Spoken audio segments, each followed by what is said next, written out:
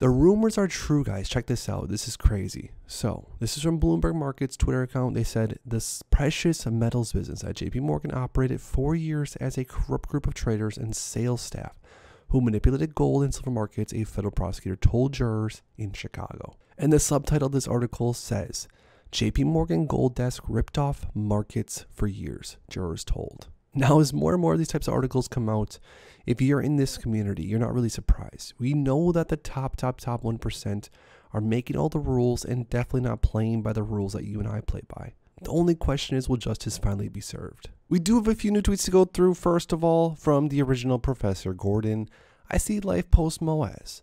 It may take some time to get there, but I can't wait to sell my AMC shares for insane numbers. For those who want to know what's insane numbers, I'm talking past 20,000. I'm talking past 50,000. I'm talking past $100,000 per share. It's going to get that high. Get over it. AMC 20K, AMC to 100K. Guys, if you've been in this trade for a while now, you've done the DD, you know the information, you've seen the data, you've seen the manipulation, and you know how a short squeeze can work.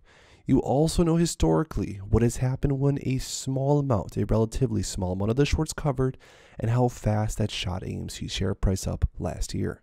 So what is it going to take for you to sell your shares? Comment down below some of your predictions of what we could see AMC hit in the next few months, and let us know what numbers you're personally going to be looking to sell at.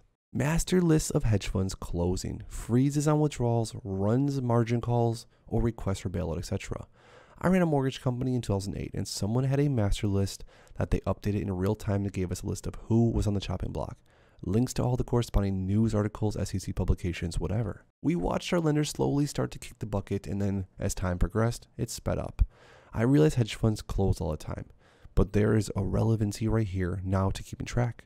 People can add to the list as it grows, showing connections between funds. Someone out there can do it a lot quicker than I can, but an ongoing list showing who, what, when would add to a nice reference without having to search through 5 or 10 subs.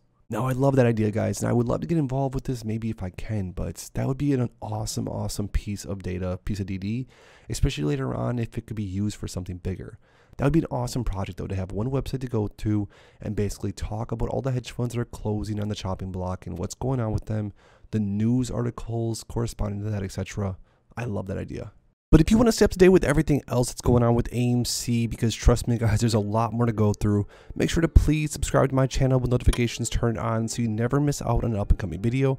Also, if you guys haven't already, make sure to please drop a like in the video. It really helps the channel grow. And lastly, make sure to go down below to my description to see all the links down there. And with that being said, I'll see you guys in the next one.